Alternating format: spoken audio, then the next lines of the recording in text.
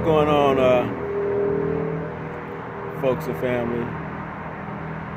Today I want to talk to you about your Sam.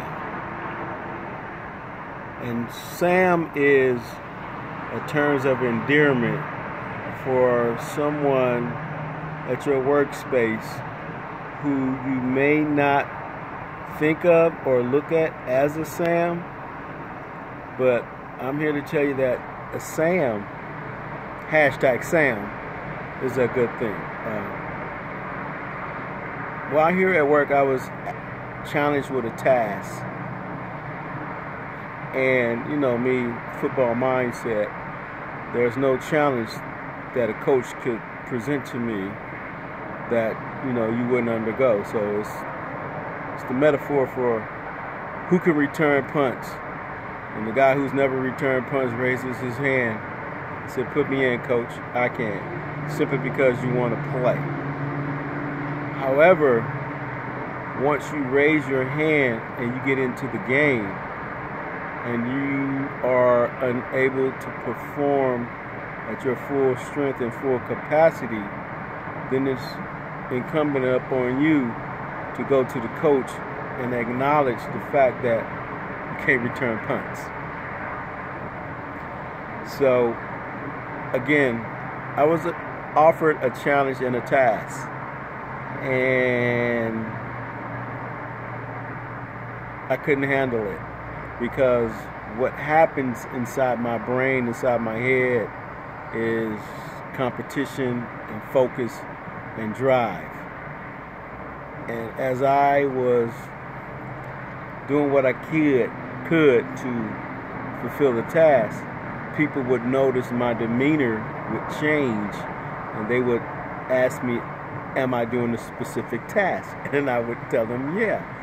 And they would just say, "Yeah, I figured, because you're not the person who you used to be when you're doing that." And so I had to think about it, and I thought about it for a week. And that individual came back to me again today, and I confided in them that I would no longer be accepting that challenge. And so, hashtag Sam, this post goes to you. I am now back in the essence of the reason why I was brought on to this We Pay team, and that's to be gracious, grateful, humble, and exciting, and welcoming, and warm, and smiling, all at the same time. Think about it. So, Sam. And Sam knows who I'm talking about. One of these days we'll divulge what Sam means. But you too should listen to the Sam that's at your workplace, or your home, or your mentor or mentee. Everyone has a Sam. So today was a day of reflection and thanking Sam for bringing me back to my true essence as to why I was brought here. And I'm able to remain here.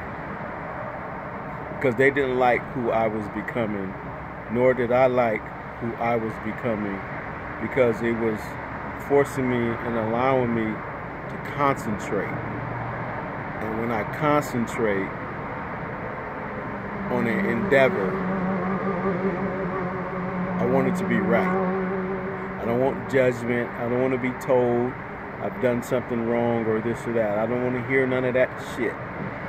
And as I was starting to hear that, and I was starting to have a shorter and shorter fuse when it came to the other things that brought me joy,